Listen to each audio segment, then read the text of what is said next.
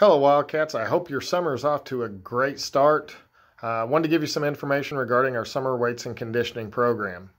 As we've been living through this COVID-19 situation and these unprecedented times, it has certainly affected activities as well.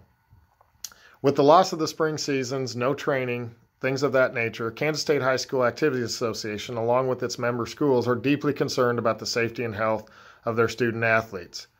With that in mind, the Kansas State High School Activities Association has implemented a 10-day acclimation training period for all high school student athletes.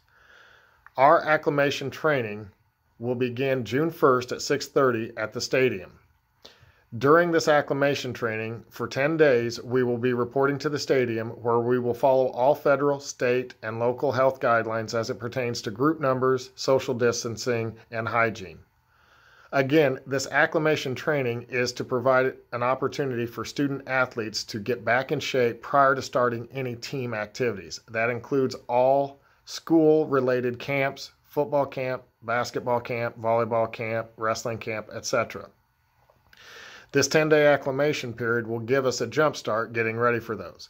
Burlington High School has not scheduled any team camp activities until June 22nd, so there are actually 15 days allocated for student athletes to get their 10. We understand that there will be conflicts, work schedules, family commitments, things of that nature.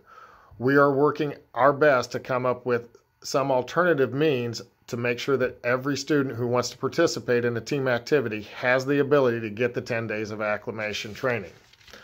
Again, June 1st, starting at 6:30 a.m. at the stadium, we will begin our acclimation training for 5 days a week through June 12th, Monday through Friday. Beginning June 15th, we will begin normal weights and conditioning starting at 6:30 as well. June 1st through 12th is for grades 9 through 12. Then beginning again June 15th, we will implement the 7 through 12 training times.